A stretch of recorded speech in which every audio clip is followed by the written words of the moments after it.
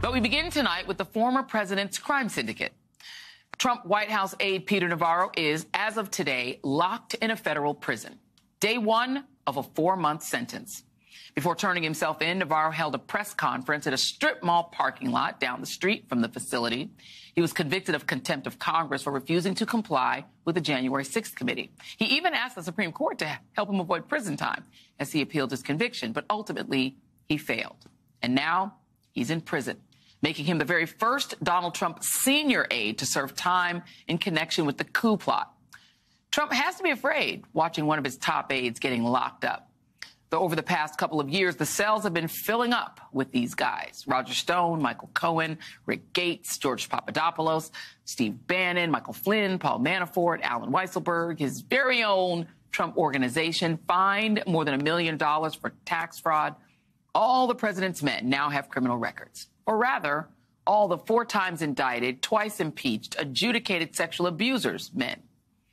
In that list of Donald Trump's very best people, I mentioned Paul Manafort. Remember him? If you've been following us during the MAGAification of U.S. politics, then you certainly would remember Manafort, the key aide who seemed to appear out of nowhere to run Trump's campaign for free. He actually had some legit D.C. cred as a Republican consultant with ties to Presidents Bush and Reagan. During the Reagan era, he founded the Washington-based lobbying firm Black, Manafort, and Stone. The Black being Charles Black and the Stone being none other than Roger Stone, the Trump foot soldier and Nixon zealot who would one day get pardoned by Trump for multiple felony convictions. Stone is the one you see there in the center. Manafort is on the left. For the Washington Post, one of Manafort and Stone's first clients was a New York developer named Donald J. Trump, brought into their portfolio by Stone, who'd met him through the notorious Gotham lawyer Roy Cohn. You really can't make this stuff up. But as all of this firm stuff was happening, Manafort cooked up this side hustle that eventually blew into quite the lucrative gig. But not necessarily one you wrote home about, because Manafort's specialty became working for literally the world's worst people. He was this mercenary lobbyist. One of his clients was former Philippine President Ferdinand Marcos, who hired Manafort when he needed an image boost. The year after Marcos hired Manafort in 1986, Marcos won the country's presidential election thanks to rampant voter fraud. And his wife Imelda became famous for shoe-hoarding while her country went broke. The dots are all connected here, right? But get this, Manafort was also a lobbyist for the opportunist dictator of then Zaire, the current Democratic Republic of Congo, Mobutu Sese Seko. Manafort functioned as Mobutu's de facto PR guy, and Mobutu, like Marcos, was a bad guy. In this 1989 article, The Washington Post writes of Mobutu, he keeps coming back to Washington with his hand out, and Congress keeps filling that hand in spite of the human rights abuses in Zaire and the inexplicable lack of progress by the country under his reign. The Republican administration winks at Mobutu because he has been a cooperative ally in Africa, and those are in short supply. But some Democrats are fed up with paying for a corrupt and abusive dictatorship. Now, remember, Manafort also helped steal the Ukrainian election for a Putin ally. And he went from doing that to working for Trump. And despite all of these people he worked for, dictators accused of human rights abuses and who lived lavishly as their people starved, it was Trump he took the fall for. And now, supposedly, Manafort is back, with Trump eyeing him for a 2024 campaign role. The timing? Very interesting.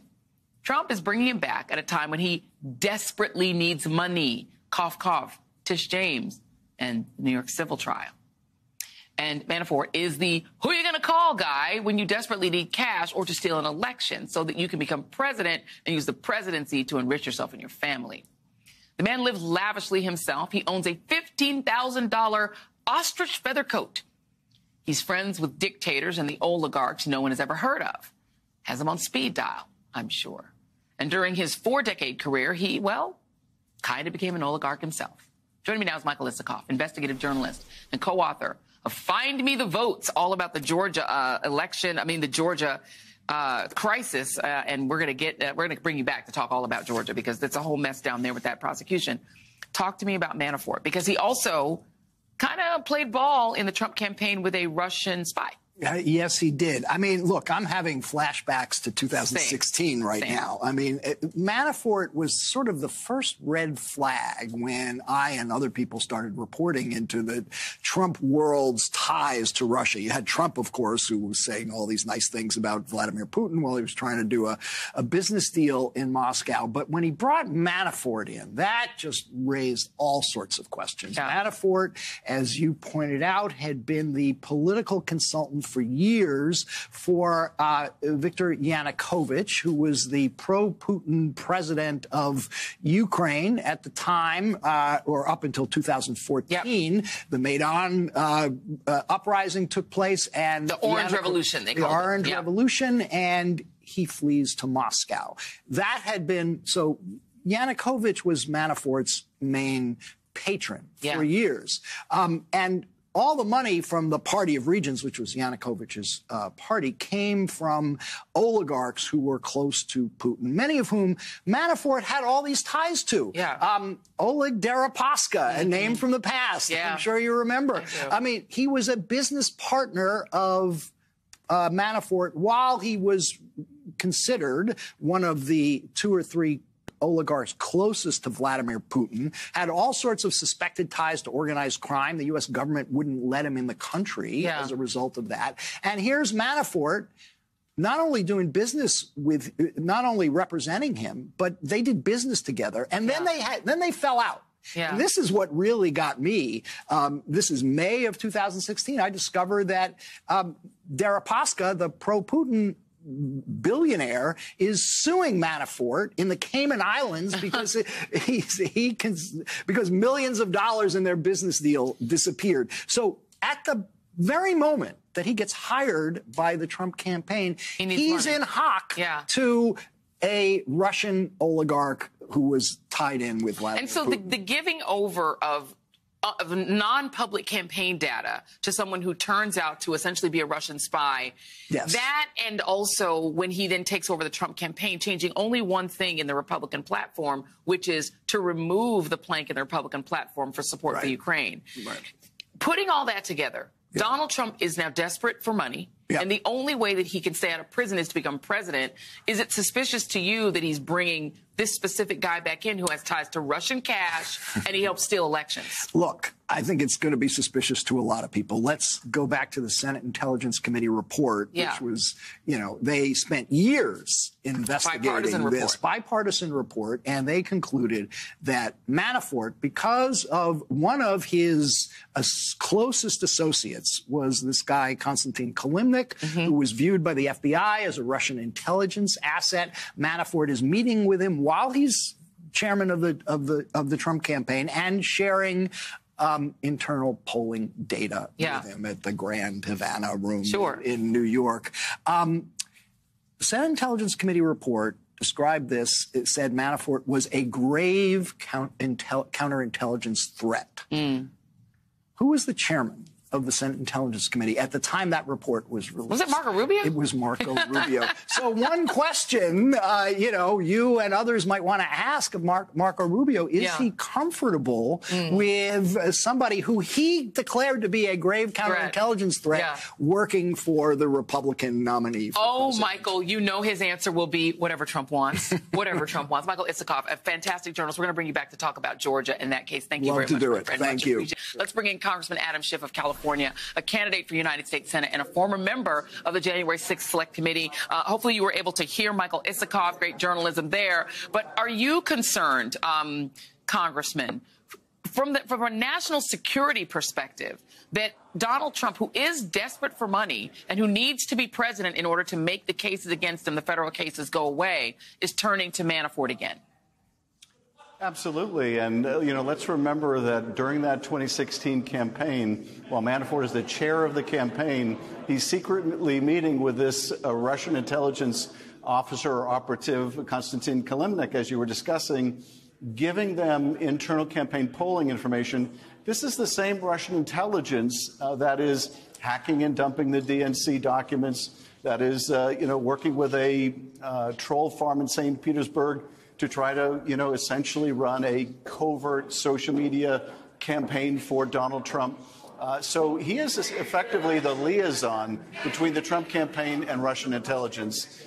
And as part of that relationship, he's also involved in a pro-Russian plan for eastern Ukraine. What could there possibly be to worry about in having someone like that brought into a presidential campaign again? Not to mention the fact that he was tried and convicted of various fraudulent activities, including those around not registering as a foreign agent, involved with trying to intimidate other witnesses. And we don't know even more about his role and his relationship with Russian intelligence because he used encrypted apps and he refused to cooperate when it came to Kalimnik. So all kinds of sirens going on with this prospect. And by the way, it does kind of make you sit back and think about the fact that Donald Trump said he would allow Putin to do whatever the hell he wants to our NATO allies. And he's doubled down on getting his apparatchiks in the House of Representatives to refuse to fund Ukraine. Donald Trump needs money. Vladimir Putin might be the world's richest man because he's robbed all of the oligarchs that he has under his control. Does it concern you that perhaps what Donald Trump is hoping to trade for help from Russia, again, to get himself back in the White House, is Ukraine? Oh, absolutely. You know, what we saw in the first presidential campaign when he was lying about having any business dealings in Russia, even as Michael Cohen, his lawyer, was on the phone with the Kremlin right up to the point of the Republican convention, trying to make this deal for Moscow Trump Tower, something that Bob Mueller found would be the most lucrative deal of Donald Trump's life. He was willing to do that even when he wasn't in all this kind of debt that he is in now with these judgments against him. He is more financially imperiled now, I think, than ever before. More economic incentive, more greed operating here now than in the past. And Ukraine is in a much more vulnerable position. He has a lot more to offer the Kremlin dictator. So it is a grave, as the Senate bipartisan report said, a grave counterintelligence risk to have Manafort anywhere near that campaign. In addition to that, we know that Donald Trump is facing maybe, I don't know if the trial will ever happen because Judge Aileen Cannon doesn't seem interested in having the trial ever happen. But if that case were to go forward, Donald Trump is accused of stealing national security secrets up to and including nuclear secrets that he is also accused of sharing with people who didn't have the right to access to them.